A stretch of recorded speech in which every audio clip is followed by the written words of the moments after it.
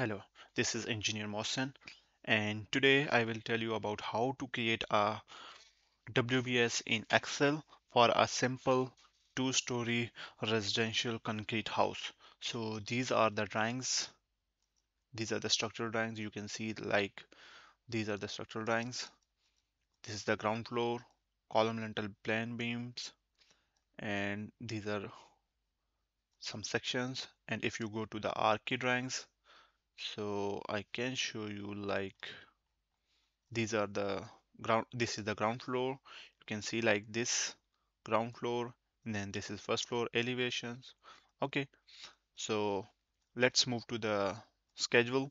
So I have created a tentative schedule based on my experience, and then I created a schedule, if you can see from here. So this is basically a final schedule for our activities. You can see like this is the WBS level 1, this is WBS level 2, and this is WBS level 3. Okay, so this is the WBS, and now we have to arrange and format it like so that we can import it in P6 XCR file. So for that purpose, I have created 4 columns with WBS ID, WBS short name. You can see like WBS short name. Okay, let's write WBS short name. Okay, and this is parent WBS, WBS. So what's is the physics behind this? So if you see, this is the WBS level 1.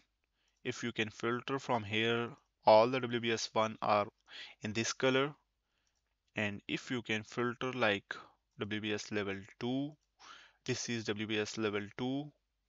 So this is WBS level okay, so this is WBS level 1. Parent WBS is 1 by because WBS ID original was 1, and it should fall under this WBS level 1. So these all gray headings should fall under WBS level 1.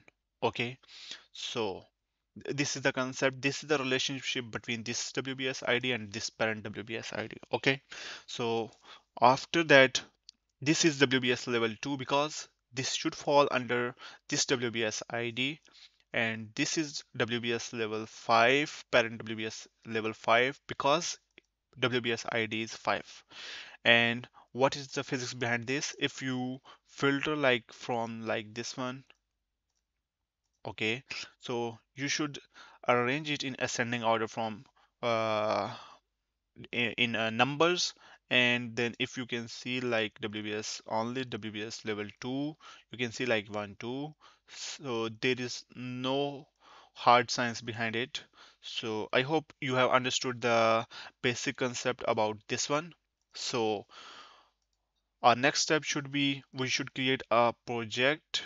So let's create a project, and if you can see, select an enterprise. I should select like enterprise with my name, and then you can say project ID is 321, and you can say this is the our project name, and enterprise you can set this setting at the later stages. So all we have to do is open this project, and you can see like there is no WBS here. So all now we have to do is to export this XCR file. If you can see like projects, okay, and we have to select a folder. I should select a folder from here. Okay, so this is the folder. Okay, so this is the folder. Okay, so now what I have to do is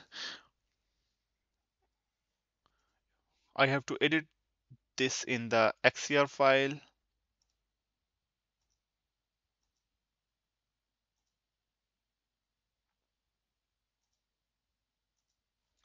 Okay, let's open it in .xcr file. Okay, so Notepad enables you to edit the XCR file. So what you have to do is, this is the project WBS starting from here. So let's copy it.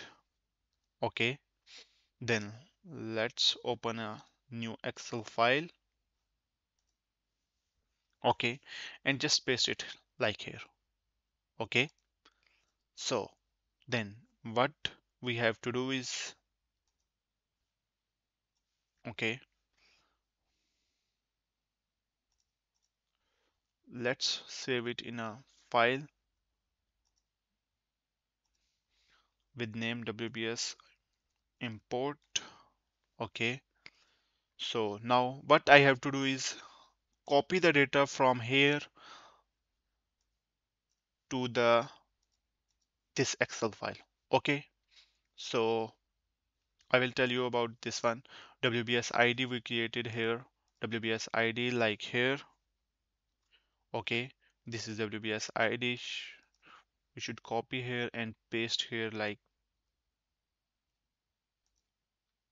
this one. Okay, project ID should be same. OBS ID should be same. Sequence number should be same. This should be same, and this should be no. Okay, yes for the project name and no for the other WBS level. This should be WBS open. Now this is the WBS short name. You can see like here, and if you can find here, this is the WBS short name. Let's copy it and then paste here. Okay, then this is the WBS name. You can find it in the previous Excel file. This is WBS name. Let's copy it and you can paste it here. Okay, there's no need to color, so let's arrange it here. Okay, this is the parent WBS ID that we have created here. Parent WBS ID.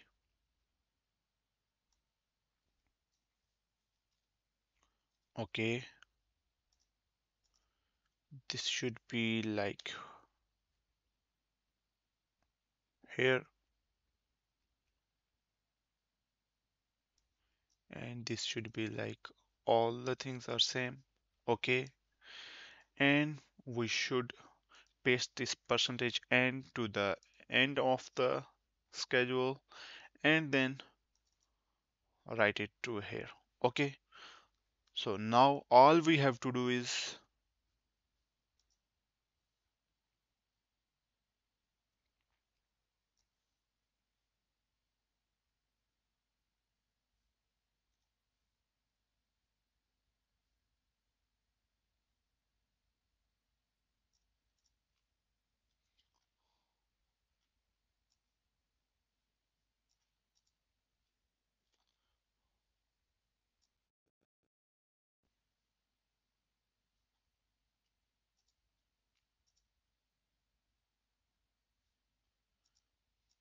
okay, let's copy it down, copy it, and then paste it here. Okay, and then save it. Okay, we have saved the XCR file in Notepad. Let's minimize it. Okay, now we have to do is to import the XCR file from where we have saved. Okay, projects. Okay, same folder is selected. Okay, okay. So now you can see how we can easily import the WBS from Excel to the P6 schedule. Okay, stay tuned for the next video. Goodbye.